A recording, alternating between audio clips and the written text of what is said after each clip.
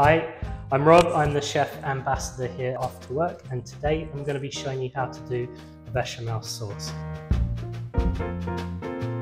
So let's run through the ingredients. First, we've got 1.5 litres of full fat milk. Then we're going to need equal parts butter and plain flour, so we've got 125 grams of each. Salt and pepper to season, a little bit of mustard to add a nice little kick at the end. And also optional is a normal white onion studded with cloves. We will add that to the milk. It'll add a little bit more extra flavour, but like I said, you don't have to do this. You can replace it with nutmeg.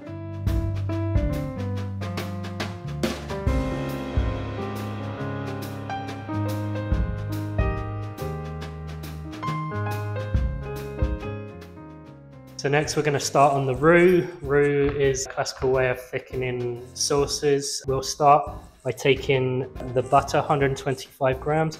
We're just going to cut it into some little cubes to make it melt down quicker in the pan. Any size will do. And start melting this down on a low heat. When that has melted, we're going to slowly add the flour to the butter, and that's going to start thickening up like a paste. What we want to be doing is we want to cook out the flour. If you don't cook out the flour, your bechamel is going to taste like flour.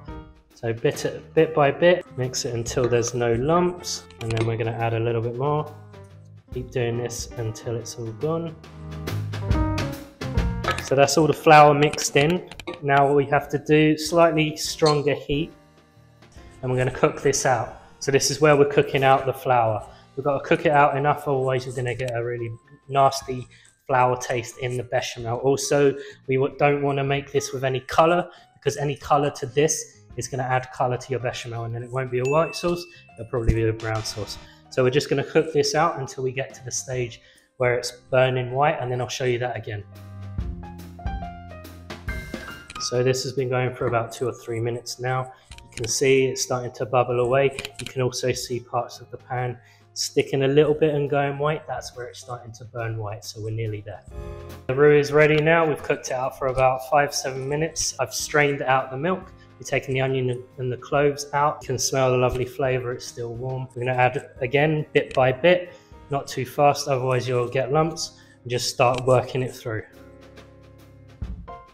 So when you start to get more of a liquid consistency, you can move on to the whisk. That will help you with keeping it nice and smooth, but for now we need to get rid of all those lumps. And you'll start to get this smooth paste, which is resembling more and more the bechamel. Depending on what you want to do with it, if you need it to be thick in a lasagna, you can make it a little bit thicker, so less milk, less liquid. If you're going to use it straight as a sauce, keep it nice and liquid as you would on any kind of white sauce recipe. So it's quite liquid now. I'm going to move on to the whisk to make sure that we're not ending up with any lumps. As you're cooking this out, it will get thicker and thicker, so add in liquid as you need.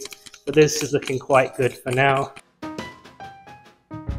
So the bechamel has been cooking out now for about 5-7 minutes again, until it's nice and thick enough to the consistency you want.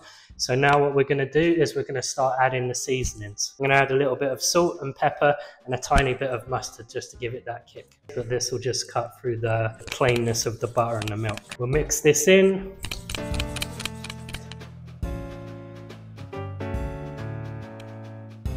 That's right. So that was the white sauce. Most of you will probably be wanting to use it as a Mornay.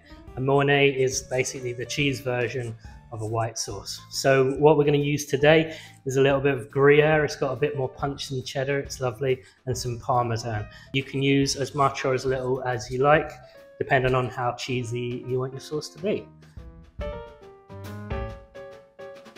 We're just simply going to mix it in.